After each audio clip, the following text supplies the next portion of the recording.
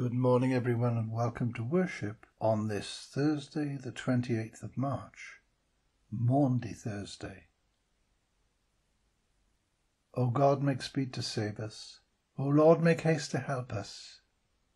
O come, let us worship and bow down before Christ our Saviour. The Lamentation of Jeremiah. Is it nothing to you, all you who pass by? Look and see if there is any sorrow like my sorrow. For these things I weep, my eyes flow with tears, for a comforter is far from me, one to revive my courage. Remember my affliction and my bitterness, the wormwood and the gall. But this I call to mind, and therefore I have hope. The steadfast love of the Lord never ceases, his mercies never come to an end. They are new every morning. Great is your faithfulness. The Lord is my portion, says my soul, therefore I will hope in him. The Lord is good to those who wait for him, to the soul that seeks him. It is good that we should wait quietly for the salvation of the Lord, for the Lord will not reject forever. Though he causes grief, he will have compassion, according to the abundance of his steadfast love, for he does not afflict or grieve anyone. Blessed are you, Lord God of our salvation. To you be praise and glory forever. As a man of sorrows and acquainted with grief, your only Son was lifted up, that he might draw the whole world to himself. May we walk this day in the way of the cross, and always be ready to share its weight, declaring your love for all the world. Blessed be God, Father, Son, and Holy Spirit, now and forever. Amen. As we rejoice in the gift of this new day, so may the light of your presence, O God, set our hearts on fire with love for you, now and forever. Amen. Psalm 43. Give judgment for me, O God, and defend my cause against an ungodly people. Deliver me from the deceitful and the wicked. For you are the God of my refuge. Why have you cast me from you? And why go I so heavily while the enemy oppresses me? O send out your light and your truth, that they may lead me, and bring me to your holy hill, and to your dwelling, that I may go to the altar of God, the God of my joy and gladness, and on the lyre I will give thanks to you, O God, my God. Why are you so full of heaviness, O my soul? And why are you so disquieted within me? O put your trust in God, for I will yet give him thanks, who is the help of my countenance and my God. The Passion of our Lord Jesus Christ according to St. Luke. Then the assembly rose as a body and brought Jesus before Pilate. They began to accuse him, saying, "We found this man perverting our nation, forbidding us to pay taxes to the emperor, and saying that he himself is the Messiah, a king." Then Pilate asked him, "Are you the king of the Jews?" Jesus answered, "You say so." Then Pilate said to the chief priests and the crowds, "I find no basis for an accusation against this man." But they were insistent and said, "He stirs up the people by teaching throughout all Judea, from Galilee, where he began, even to this place." When Pilate heard this, he asked whether the man was a Galilean. And when he learned that he was under Herod's jurisdiction, he sent him off to Herod, who was himself in Jerusalem at that time. When Herod saw Jesus, he was very glad, for he had been wanting to see him for a long time, because he had heard about him and was hoping to see him perform some sign. He questioned him at some length, but Jesus gave him no answer. The chief priests and the scribes stood by, vehemently accusing him. Even Herod with his soldiers treated him with contempt and mocked him. Then they put an elegant robe on him and send him back to Pilate. That day, Herod and Pilate became friends with each other. Before this, they had been enemies.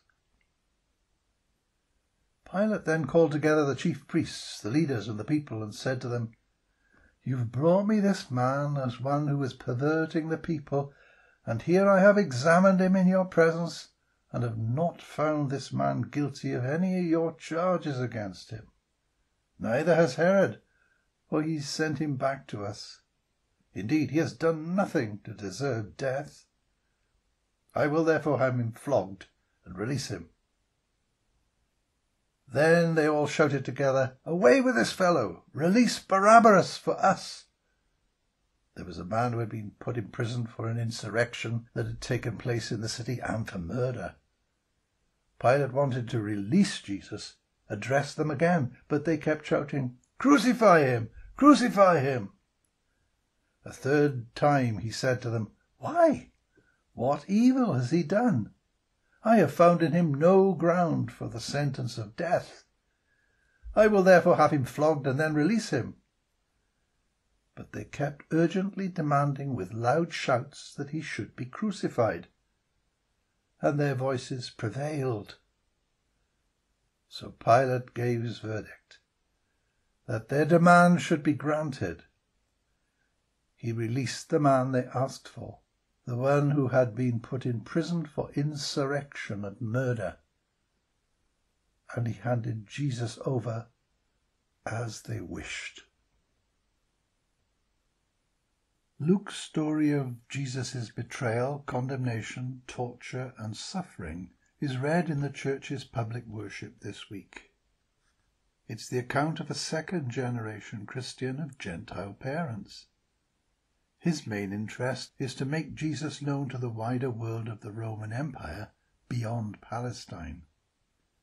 He's found out as much as he can about Jesus from eyewitnesses. He wants his readers to believe that Jesus is the Son of God and Saviour of the world, and he sets out to give an ordered account of all he's learned about Jesus and his teaching. Like his target audience, he understands how the Roman legal system works, and states, without exaggeration or rhetoric, how unjust is the way Jesus is treated. Recently, it took a dramatized documentary, Mr. Bates versus the Post Office, to awaken public and political conscience to the injustice perpetrated against postmasters by those idolizing a computer system, refusing to believe it could possibly fail. Plain facts were presented in simple, dramatic form. It's exactly what Luke did 20 centuries ago to tell the world about Jesus and his death. Luke understood the Jewish religious establishment felt threatened by the breath of fresh air presented by the words and deeds of Jesus.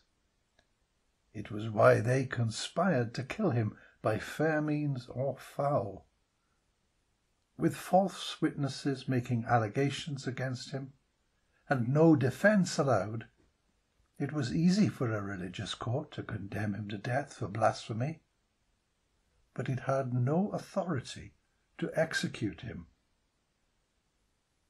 They had to approach Pilate, who presided over state forces of law and order.